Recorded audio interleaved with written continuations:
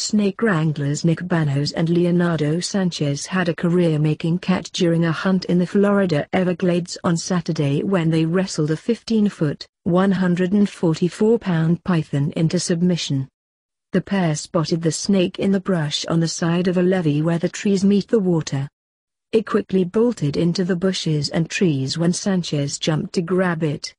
"We had to fight it in those trees to get it out," Banos, 24, told CBS News.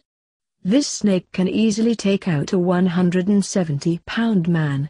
After a few minutes, the hunters were able to take control of the python.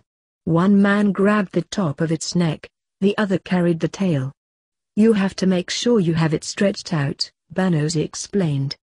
"Otherwise it's going to be hard to keep control." Nick Banos said he caught a 15-foot, 144-pound python in the Florida Everglades. The men were working on behalf of the South Florida Water Management District, which created a pilot python elimination program to help protect the Everglades and eliminate invasive pythons from public lands. The governing board has approved a pilot monetary compensation program that will incentivize a limited number of public-spirited individuals to kill pythons, the organization explained on its website. The program will give participants unprecedented access to SFWMD lands in an effort to remove these destructive snakes, which have become an apex predator in the Everglades.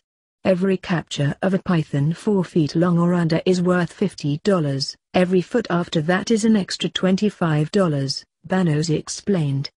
Unfortunately, Banos says, the pythons have to be euthanized, which isn't easy for most snake wranglers.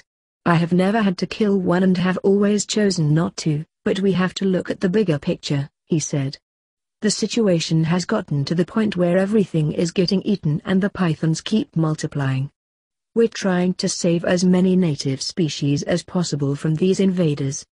Banos has been catching pythons for more than 5 years and says his experience has grown exponentially over that time, which is why he was one of 25 people chosen to participate in the unique python program.